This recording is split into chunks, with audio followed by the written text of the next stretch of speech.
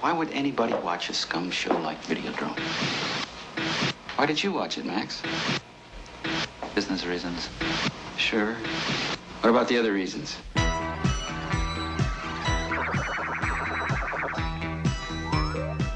Max Wren is a victim. I woke up with a headache. He has been exposed to Videodrome. I've been hallucinating for a while, ever since... What? Since I first saw Videodrome. His brain is already receiving video images.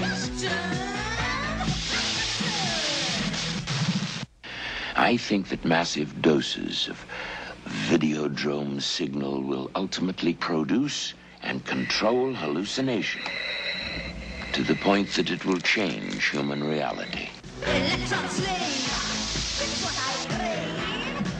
Soon, his visions will coalesce and become uncontrollable flesh. Videodrome is seducing Max Wren.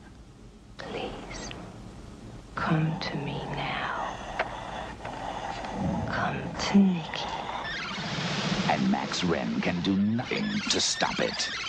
What makes you think I need help? None of our test subjects has returned to normality. Television can change your mind. Videodrome will change your body. Long live the new flesh. It will shatter your reality. Videodrome, starring Deborah Harry and James Woods.